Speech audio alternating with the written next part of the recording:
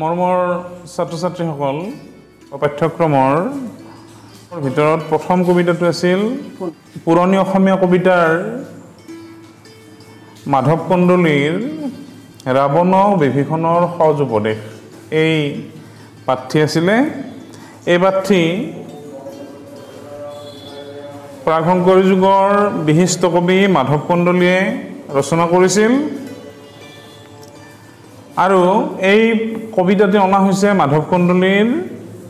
ৰামায়ণখনৰ পৰা এই মাধৱ কন্দলীৰ অসমীয়া ৰামায়ণখনৰ পৰা এই কবিতাটো অনা হৈছে মাধৱ কন্দলী চতুৰ্দশ শতিকাৰ এগৰাকী বিখ্যাত অসমীয়া কবি আৰু তেওঁ বাল্মীকি ৰামায়ণখন অসমীয়ালৈ অনুবাদ কৰিছিল আৰু এই অনুবাদ যথেষ্ট উন্নত আছিল বুলি কোৱা হৈছে এই বিষয়ে আমি কম এটা মাধৱ কন্দলীনো কোন আছিল সেই সম্পৰ্কে অকমান কথা আমি জানি লোৱাটো বেছি ভাল হ'ব মাধৱ কন্দলী প্ৰাক-শংকৰী যুগৰ এগৰাকী শ্ৰেষ্ঠ কবি আছিল মই এই কথাখিনি তোমালোকক ক'লোৱে তেওঁ এগৰাকী শ্ৰেষ্ঠ কবি আছিল আৰু চতুৰ্দশ শতিকাত বৰাহী ৰজা মহামাণিক্যৰ তেওঁ পৃষ্ঠপোষকতা লাভ কৰিছিল আৰু বৰাহী ৰজা মহামাণিক্যৰ পৃষ্ঠপোষকতাত তেওঁ সপ্তস্কন্ধ ৭টা কাণ্ডৰ বাল্মীকি ৰামায়ণখন অসমীয়া ভাষালৈ অনুবাদ কৰিছিল আৰু আধুনিক যি ভাষা আছে আধুনিক আৰ্য ভাষা নব্য ভাৰতীয় আৰ্য ভাষাৰ ভিতৰত মাধৱ কন্দলীৰ ৰামায়ণখন আছিল প্ৰথম ৰচনা আৰু মাধৱ কন্দলীয়ে তেওঁৰ ৰচনাত সপ্তকাণ্ড ৰামায়ণ পদবন্ধে নিবন্ধিত বুলি উল্লেখ কৰি গৈছে কিন্তু কথাটো হ'ল তেওঁ উল্লেখ কৰি গ'লেও স্বয়ং শংকৰদেৱৰ দিনত শংকৰদেৱে মাধৱ কন্দলীৰ এই ৰামায়ণখনৰ দুটা কাণ্ড বিচাৰি পোৱা নাছিল এটা আদিকাণ্ড প্ৰথম কাণ্ডটো আৰু দ্বিতীয়টো উত্তৰাকাণ্ড গতিকে শংকৰদেৱে মাধৱ কন্দলীৰ এই ৰামায়ণখনৰ যি 5টা কাণ্ড পাইছিল সেই 5টা কাণ্ড পঢ়িয়েতো অতি আপ্লুত হৈ পৰিছিল গতিকে এই 5টা কাণ্ড পঢ়ি তেওঁ মাধৱ কন্দলী কি বুলি কৈছিল যে পূৰ্ব কবি অপ্ৰমাদী মাধৱ কন্দলী আদি তেহ বিৰচিলা ৰাম কথা হস্তিৰ দেখিয়ালা দ সহজে নফাৰে মাৰ্গ মোৰ হইল তেহনয় অৱস্থা এই বুলি মাধৱ কন্দলীক তেওঁ প্ৰশংসা কৰিছিল আৰু মাধৱ কন্দলীৰ এনেকুৱা এখন ৰামায়ণৰ দুটা কাণ্ড হেৰাই যোৱাটো এটা জাতীয় সম্পত্তিৰ ক্ষতি বুলি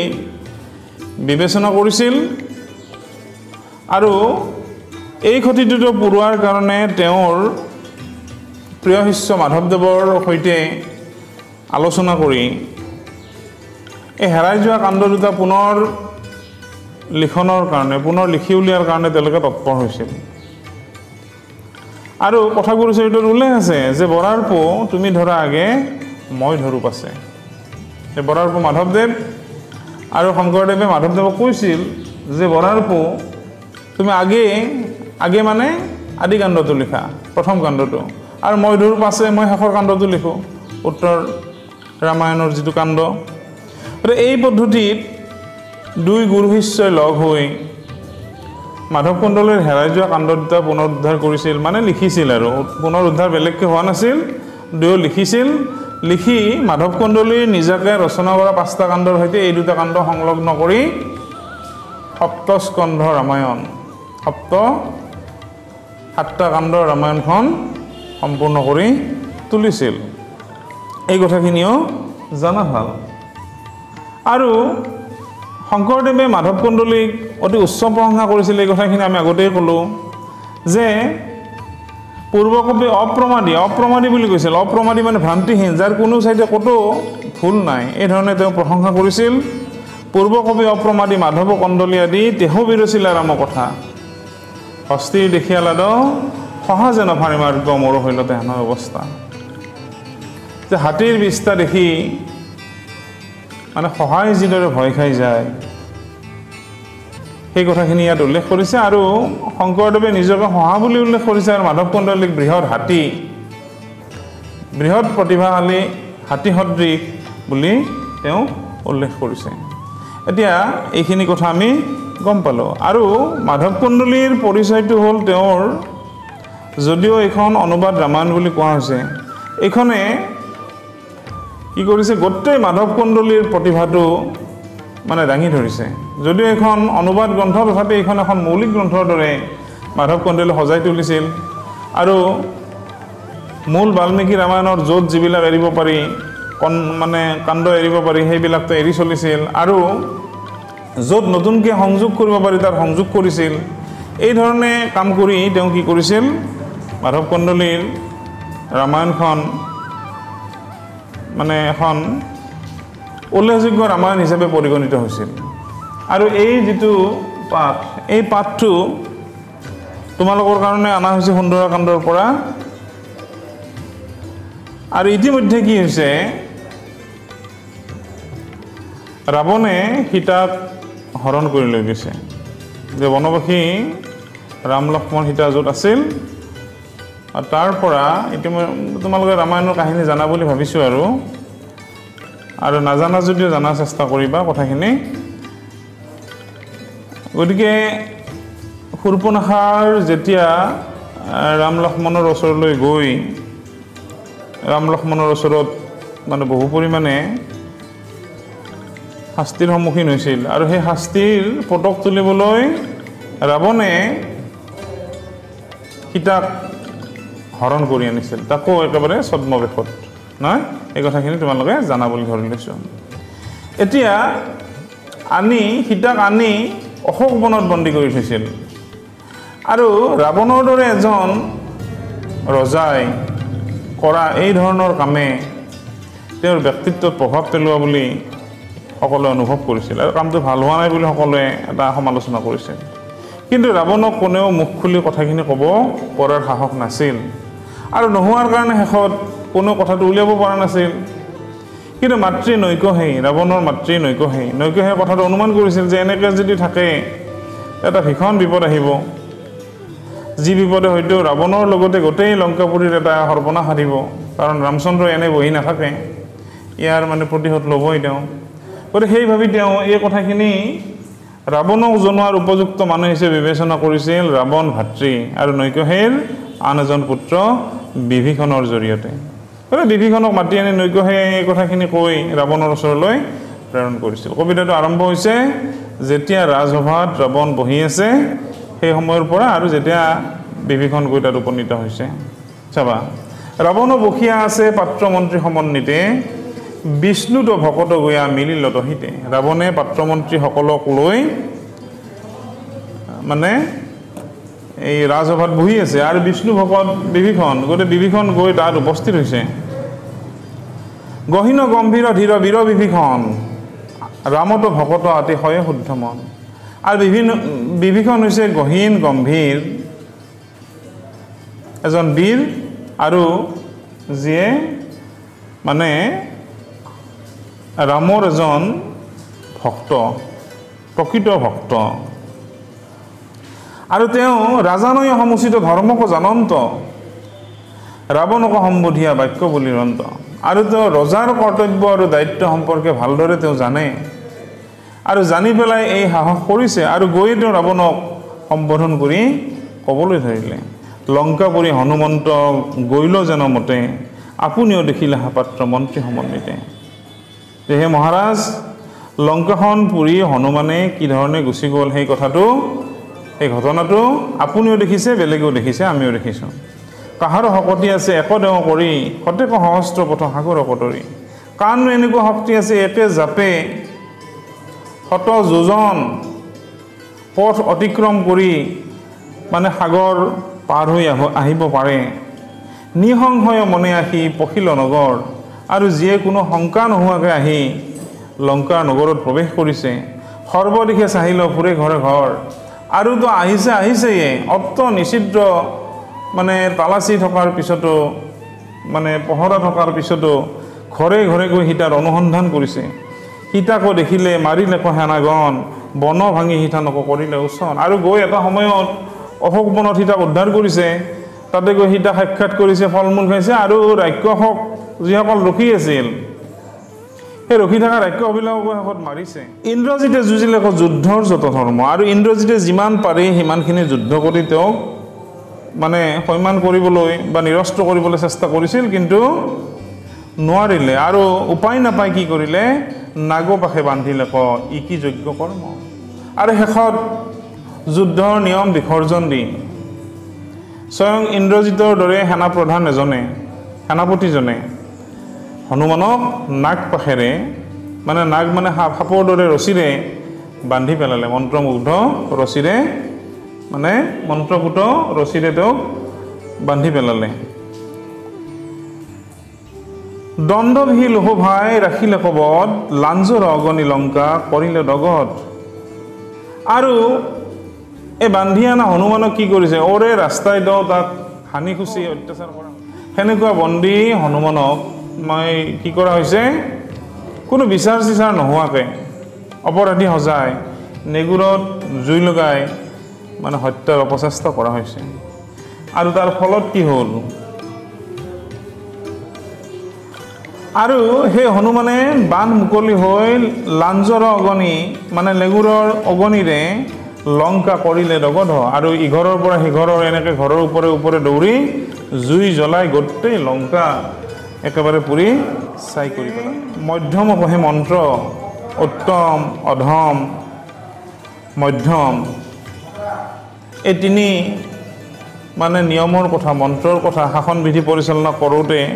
উল্লেখ কৰা হয় আৰু এই তিনি বিধিৰ অধীনতে ৰজাবিলাকে ৰাজ্য শাসন কৰে একৈক সুমন্ত্ৰী মোৰ বুদ্ধিত অপাৰ আপুনি সকলে জানা কি কহিব আৰ গতিকে হে মহাৰাজ আপুনি এই বিষয়ে সঠিকভাৱে জানে মই আপোনাক পৰামৰ্শ দিব পৰা যোগ্য নহয় তথাপি মই কথাখিনি উল্লেখ কৰিলোঁ একেশ্বৰে মন্ত্ৰী যেবে কৰে নিশ্চয় উত্তম বুলি তাক কহে শাস্ত্ৰ নহয় আৰু অকলে অকলে যে সিদ্ধান্ত লয় বিপদৰ সময়ত যি ৰজাই অকলে অকলে বৰ বেছি এজন মন্ত্ৰীৰ সহযোগত সিদ্ধান্ত লয় তেওঁ হৈছে উত্তম অনেক মন্ত্ৰীৰ যেবে হয় একমতি মধ্যম বুলি তাক মন্ত্ৰ ৰহপতি আৰু যিসকলে বহুকেইজন মন্ত্ৰীৰ সহযোগত সিদ্ধান্ত লয় মানে যথেষ্ট তৎপৰ হ'ব পৰা অৱস্থাত নাথাকে তেতিয়া মানে এটা পদ্ধতিটো বহুত লেহেম হৈ যায় কেইবাজনৰো পৰামৰ্শ লওঁতে গতিকে এনেকৈ যিসকলে সিদ্ধান্ত লয় তেওঁলোকক মধ্যম বুলি কোৱা হয় আৰু পুৰুষৰত এজন আহি দৈবেশে বলয় অধম বুলি এটা শাস্ত্ৰৰ আন নহয় আৰু আমিনো মানুহে কি কৰিম দেৱতাই যি কৰে ভাগ্যই যি কৰে সেয়ে কৰিব হ'ব এই ধাৰণাটো যিসকলে ৰাখে আৰু এই ধাৰণাৰে যিসকলে ৰাজ্য পৰিচালনা কৰিব খোজে সেইসকলক কোৱা হয় মুনিখ জান জগত বিদিত কহিল কাহিনী জান আমাৰ উচিত ৰাঘৱ বংশ গতিকে ৰাঘৱৰ কথা বা ৰামৰ কথা মই নতুনকৈ হে মহাৰাজ আপোনাক ক'ব লগা নাই তেওঁজন জগত বিখ্যাত পুৰুষ তপৱন্ত ৰামবৰ পুৰুষ অগাধ লংকা আসন্ন কৰিবন্ত নাহিক বাধ আৰু তপ জপ কৰি সেই ৰাম ইতিমধ্যে অধিক শক্তিশালী হৈছে আৰু সেই ৰাম যদি আহি লংকাত ভৰি দিয়ে তেনেহ'লে লংকা কি হ'ব চাৰখাৰ হৈ যাব সুগ্ৰীৱক সখা কৰি ৰাম মহাবলে সমদলে সাগৰক তৰিব অবিকলে ইতিমধ্যে সুগ্ৰীৱক বান্দৰ ৰজা সুগ্ৰীৱৰ লগত মিত্ৰতা স্থাপন হৈছে ৰামৰ আৰু সেই বান্দৰ বাহিনীক লৈয়ে এটা তেওঁলোকে সাগৰ পাৰ হৈ ইতিমধ্যে সাগৰৰ হেতু বন্ধাৰ কাম চলিছে যে সাগৰৰ সেই হেতুৰে আহি মানে লংকাত প্ৰৱেশ কৰিব জানো মই সীতা লক্ষ্মী জনকজীয়াৰী আৰু এইখিনি কোৱাৰ পিছত ৰাৱণে বিভীষণৰ কথাখিনি ভালদৰে শুনি উত্তৰ দিলে কি বুলি দিলে জানো মই সীতা লক্ষ্মী জনকজীয়ৰী আৰু জানো ৰাম মধুসূদন মুৰাৰী ক'লে যে মই অপহৰণ কৰি আনিলোঁ সীতাৰ কথাটো মই জানো যে সীতা কি লক্ষ্মী স্বৰূপা তেওঁ জনক প্ৰজাৰ জীয়ৰী যদিও লক্ষ্মীৰ অৱতাৰ আৰু এইটো কথাও জানো যে ৰাম হৈছে ভগৱান বিষ্ণুৰ অৱতাৰ ৰামৰ হাততো জানো মৰু যাইব জীৱ তথাপি নিদিব সীতা জনকৰ জীৱ কিন্তু ইমানখিনি জনাৰ পিছতো মই মানে ৰাম ভগৱান বুলি জানিলেও তথাপি মই সীতাক এৰি দিব নোৱাৰো লাগিলে মোৰ ৰামৰ হাতত জীৱন যাওক মৃত্যুৱে হওক তথাপি মই সীতাক এৰি দিব নোৱাৰো শুনি পাত্ৰ মেলে উঠি বলে ৰাৱণত দুঃস্বপ্নৰ কথা প্ৰভু গুচাই মনত ৰাৱণৰ এনেকুৱা হতাশপূৰ্ণ কথা শুনি সভাত উপস্থিত থকা পাত্ৰ মন্ত্ৰীসকল থিয় হৈ ৰাৱণক ভাল লগাবলৈ সাহস দি ক'লে কি ক'লে যে হে মহাৰাজ আপুনি আপোনাৰ মনৰ পৰা দুশ্চিন্তা গুচাওক প্ৰমাদত লংকাপুৰী গৈল হনুমন্তে কিবা এটা ভুলত নাজানাকে আমি নাজানাকে হনুমানে লংকাখনত জুই লগাই থৈ গ'ল আমি জানি লাত গহ নহৈলে কহন্তে আৰু আমি যদি কিবা কাৰণত এই কথাখিনি গম পালো হেতেন তেনেকৈ জুই লগাই পুৰি থৈ হনুমানে যাব নোৱাৰিলেহেঁতেন আছিল হন্তে আমি সচকিত মনে কিহক কৰয় পৰা হ'ব অল্পজনে আৰু আমি সাজু হৈ আছিলোৱে কিন্তু তথ্য বা আমি গম পোৱাত পলম হ'ল কাৰণে এই ধৰণৰ সমস্যা এটা হ'ল গতিকে মহাৰাজ আপুনি এই বিষয়ে একো ভয় খাব নালাগে চিন্তা কৰিব নালাগে অস্ত্ৰ বলে ভৰি পুৰি আচয়ল হ'ব লংকা মনুষ্য ৰামক প্ৰভু নকৰিবা শংকা যে লংকা নগৰীখনত অস্ত্ৰ শস্ত্ৰৰে পূৰ্ণ ভৰ্তি হৈ আছে একেবাৰে আমি অস্ত্ৰ বলেৰে শক্তিশালী গতিকে কিহৰ কাৰণে শংকা কৰে মহাৰাজ গতিকে এনেকৈ কৈ পাত্ৰ মন্ত্ৰীসকলে তেওঁলোকৰ নিজৰ আসনত বহিল শুনি সভাসদ ৰামৰ চৰিত্ৰ পৰম সুৰস ৰস কৰ্ণৰ অমৃত হে সভাসদসকল ৰামৰ কথা শুনি ৰাম কথা শুনি কি কৰক কৰ্ণৰ অমৃত গ্ৰহণ কৰক ৰামৰ কথা যেন কাণৰ কাৰণে অমৃত স্বৰূপ সংহাৰ ব্যাধিক কৰৈ ইহে উপশম আৰু ইয়ে সংহাৰৰ যি যন্ত্ৰণা ব্যাধি এই ব্যাধিৰ যন্ত্ৰণা নাশ কৰে নিৰন্তৰে উচ্চ কৰি বোলা ৰাম ৰাম আৰু এই কথাখিনি চিন্তা কৰি ৰামৰ নাম লৈ সকলোৱে সংসাৰ ব্যাধিৰ পৰা মুক্তি লাভ কৰক এইখিনি হৈছে তোমালোকৰ পাঠ্যত থকা কথা আৰু মই ক'লোৱে যে এইটো মাধৱ কন্দলীৰ ৰচনা আৰু এই ৰচনাটোৱে মানে কি কৰিছে এটা এই বিভীষণৰ চৰিত্ৰটো উজ্জ্বল ৰূপত দাঙি ধৰিছে বুলি কোৱা হৈছে কাৰণ বিভীষণে বিশেষকৈ এইখিনিৰ জৰিয়তে এই পাঠটোৰ জৰিয়তে বিভীষণৰ চৰিত্ৰৰ উজ্জ্বল দিশ এটা ফুটি উঠিছে এক নম্বৰ কথা দুই নম্বৰ কথাটো হৈছে ৰাৱণৰ চৰিত্ৰৰ অন্য এটা দিশ ৰাৱণৰ দেশপ্ৰেমৰ কথা দেশৰ স্বাৰ্থৰ কথাৰ ইয়াত উল্লেখ হৈছে যে ৰাৱণেও যে নিজৰ মতত অবিচল হৈ আছে তেওঁ নিজৰ মৃত্যু হ'ব বুলি জানিও সীতাক ৰামৰ ওচৰত এৰি দিব খোজা নাই এই কথাটোৱে ৰাৱণৰ চৰিত্ৰৰ অন্য এটা দিশ প্ৰতিফলিত কৰিছে আৰু গোটেই কথাখিনিৰ মাজেৰে কি কৰিছে এই মাধৱ কন্দলীয়ে অতি ৰসপূৰ্ণভাৱে বৰ্ণনা কৰিছে মই কৈছোৱে যে মাধৱ কন্দলীয়ে মূল ৰামায়ণৰ কৰবাত বৰ্ণনা এৰিছে কৰবাত নতুনকৈ যোগ দিছে য'ত যেনেকৈ প্ৰয়োজন হয় গতিকে আমি পিছৰ কথাখিনি আলোচনা কৰিম পিছত ভালদৰে তলত কঠিন শব্দবিলাকৰ অৰ্থ আছে মই প্ৰশ্নখিনি পাছত আলোচনা কৰিম এইখিনি তোমালোকে চাই